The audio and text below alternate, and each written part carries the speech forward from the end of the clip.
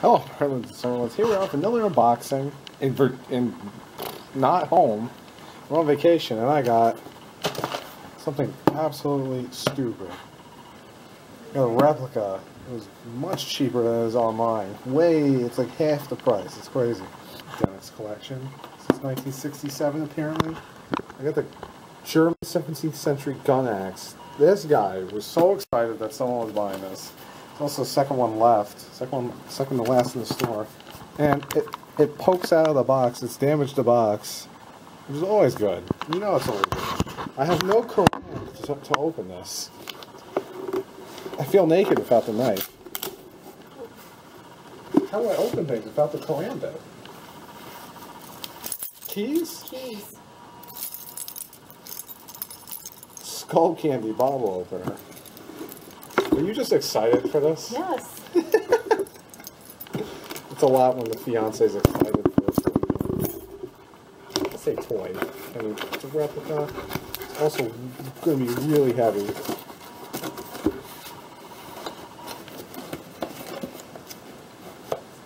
Apparently I can't get it out that way. Oh. It wasn't coming out. It's getting caught on something. You're going to destroy the box. Hey. Alrighty. Before we look at that, Nicole, you go ahead and play. We got Made in Spain. Oh my goodness. Here's the DenX entire catalog.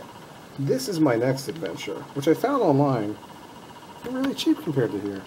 We got sword knives. I've seen these. Nicole's already aiming to kill. I already have a fake revolver. Got some. What the heck, Nicole? It's like Lake George.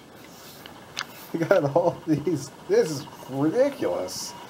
Let's just get one for Jason. Really annoying. All right, so sweetie, put it down. Here is the most ridiculous thing I've ever seen. Musket pistol axe. Got some finer details. We got a little Y in there. The handle's got some decoration. Flower.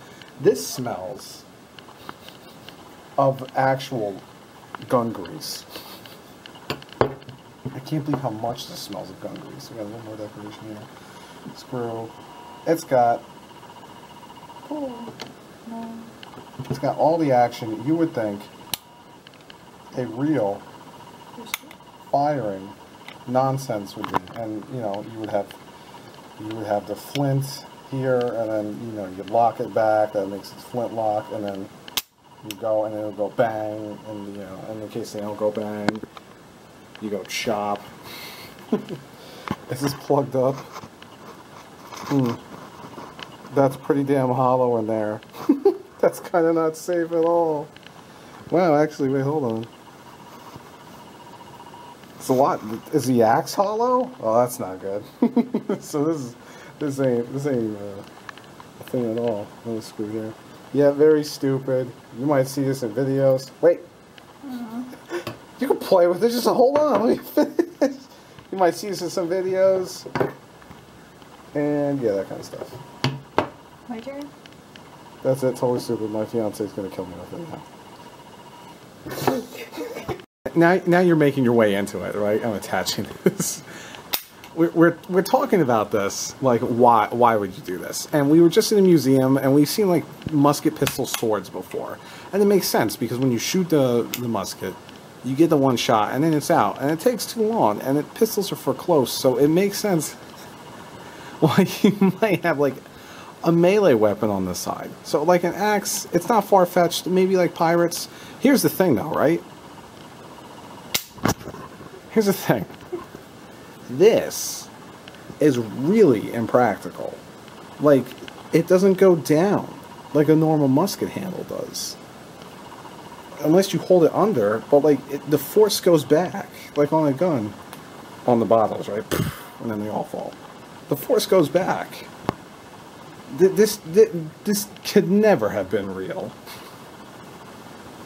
I mean, I just showed you how we use it. You're just having so much fun.